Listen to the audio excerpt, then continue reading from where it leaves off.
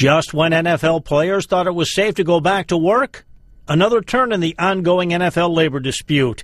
An appeals court in St. Louis has granted the owners a temporary stay of an order that lifted the lockout. The Friday decision came just hours after players started returning to team training sites. The way for them to get back to work was cleared when a federal judge in Minnesota granted the players' request to have the lockout lifted, calling the owners' action illegal. But the appeals panel put that decision on hold by a 2-1 vote. Jim Militello, The Associated Press.